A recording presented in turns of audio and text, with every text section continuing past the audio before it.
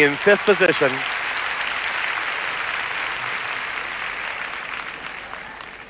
And very, very popular with a number which is so completely different to Ravel's Bolero.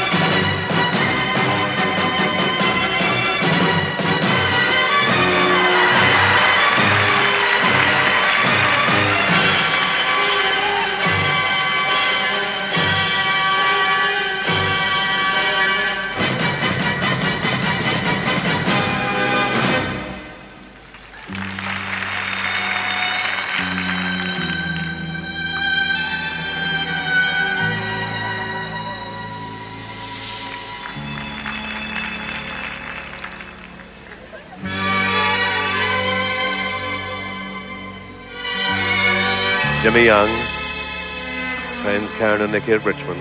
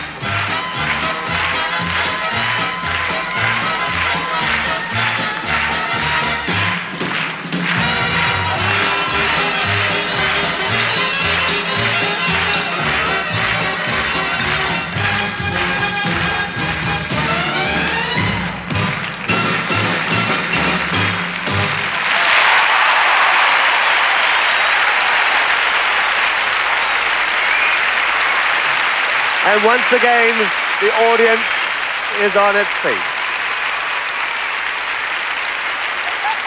Two British couples, one after the other, have made this audience stand and applaud. Two completely different sorts of programs, one full of drama, one full of comedy. The Canadians love the little bits of Chaplin, this Chaplin-esque program. And, oh, it's been a marvelous night for Britain. They really love this program. And someone has thrown a wee bowler onto the ice, and Nicky is wearing it. What a lovely, lovely reception. Well, they were in 5th place before they started this free dance. The skaters above them were Klimova and Ponomarenko, and below them Wilson and McCall. The audience continues to applaud and applaud. They loved the humour, they loved the style, and they loved the skill. And another great round as Karen and Nicky leave the ice. That is certainly, without doubt, the finest reception they've ever had for their free dance program. Any program. They're lovely competitors. Eileen Anderson, the British team manager, kissing Carings in congratulations. And I must say, I think that bowler hat suits Nicky considerably. So the set of marks, we've got to watch this. Klimova got 7s. This is going to be very close, but they've got 1, 2 7s, 1, 2, 3, 4, 5, 5.6s. So that should keep them above Wilson and McCall of Canada. Now the artistic impression mark. It'll be very interesting to see what this mark is. 5 7s right across. That will certainly keep them in 5th place. The audience loved them. Perhaps the judges not quite as much, but they made a tremendous impression on this audience.